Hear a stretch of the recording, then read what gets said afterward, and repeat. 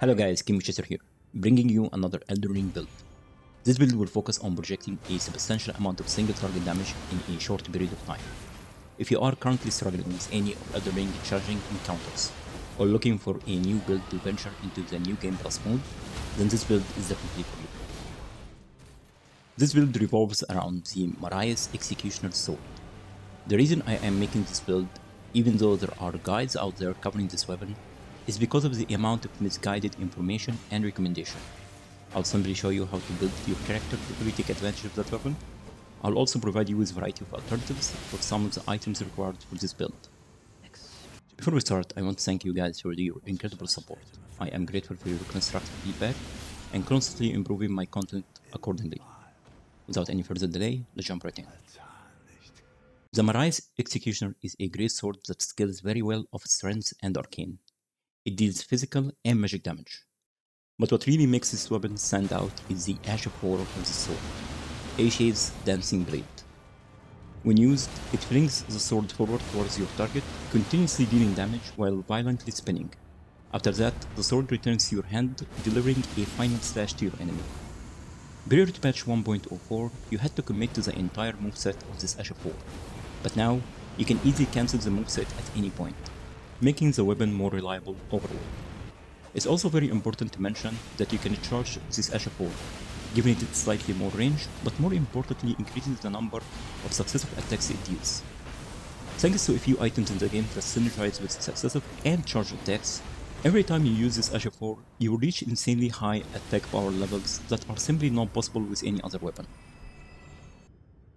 To obtain the Marais Execution Sword, make your way to the shaded castle over here in the map. Navigate your way to the top until you reach Elmer of the Briar. Defeat him to get the sword as well as the Briar Great Shield.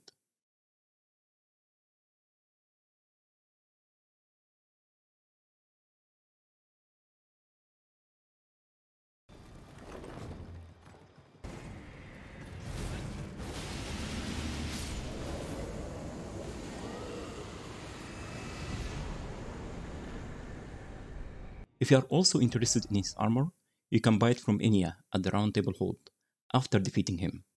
While you are there, make sure to obtain the Bloodboil Aromatic recipe.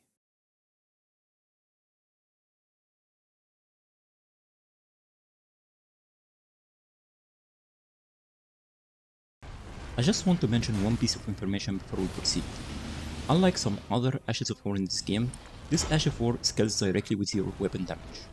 The more weapon damage you can stack, the more numbers will dance on your screen.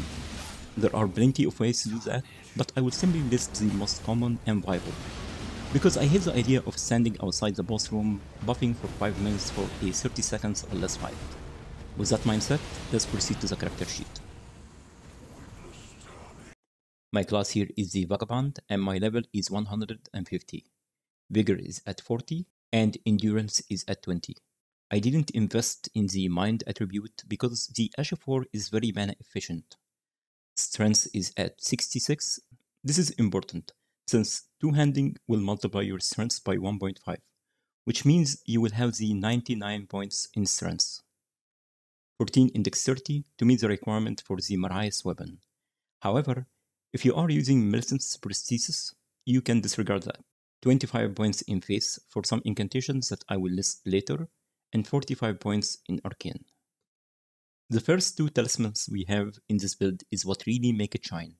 The Rotten Winged Sword Insignia increases your attack power relative to the number of attacks you land, and it has 3 tiers of attack power, 60%, 8%, and 13% respectively.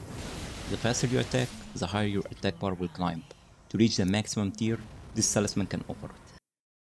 There is a lesser version of the talisman, but the lesser version and the superior one do not stack, but it can be a good replacement until you get the superior version. The second talisman is Millicent's prosthesis, and it behaves exactly the same way. The highest tier for the talisman increases your attack power by 11%. You can only obtain one or the other per playthrough by completing Millicent Quest Chain. Go with the Rotten Winged Sword Insignia for your first reward. Either have a friend trading you the other reward or start a new Game Plus and get the other talisman yourself. The third talisman is the Shard of Alexander. It increases the attack bar of your skills by 15%. You get this one by finishing Alexander's quest chain. The last talisman is the Lord of Blood's Exaltation. It increases your attack bar by 20% for 20 seconds when there is a blood loss in the vicinity, along with the White Mask, which also behaves the same way, increasing your attack bar by 10%. Together, after using a weapon with the Seppuku Ashifor, you are looking at plus 32% increased damage.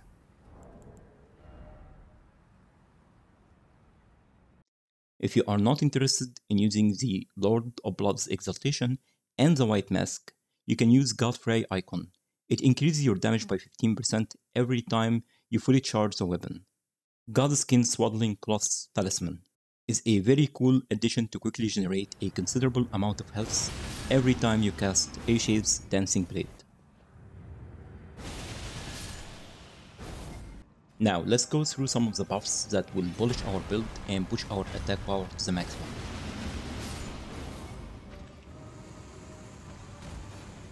Golden Vow has a duration of 80 seconds and grants a 15% damage increase while providing a 10% damage reduction in PvE. The superior version of the buff is the Rallying Standard. It grants 20% increased damage and 20% damage reduction in PvE for 30 seconds.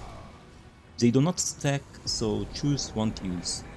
I usually go with the Golden Vow so I don't have to rebuff mid-fight.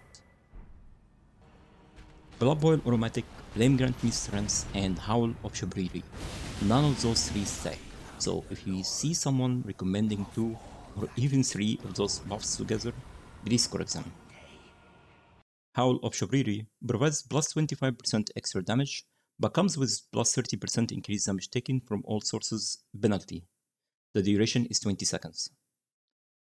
Bloodboil Aromatic increases the attack bar by 30% and lasts a full minute, but it does require you to gather materials to craft it.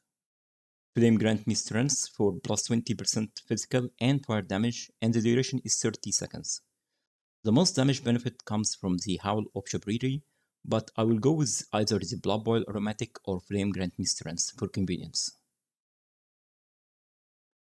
Some guys will recommend using Terra Magica, which is utter nonsense. Not only the damage increases it provides is so negligible, but you are restricting yourself to a small area in the fight, and not to mention the hassle of switching items around to cast Terra Magica.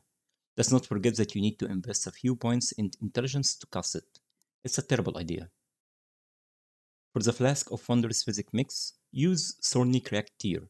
It behaves exactly the same way as the Rotten Winged Sword Insignia and Millicent's Prosthesis. It will increase your attack bar by 20% and stacks with those 2 talismans.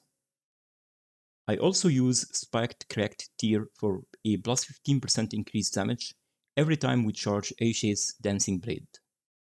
This weapon is not really your best friend when it comes down to AoE damage, and for that I have a couple of recommendations for you. Since we already have some points invested in Face and Arcane, you can use any of the Dragon Communion incantations. I personally enjoy the fire ones because we already using Flame Grant Me Strength, but any of them will do. Don't forget to use the Dragon Communion Seal to cast them. Another great option is to use Mogwin's Sacred Spear.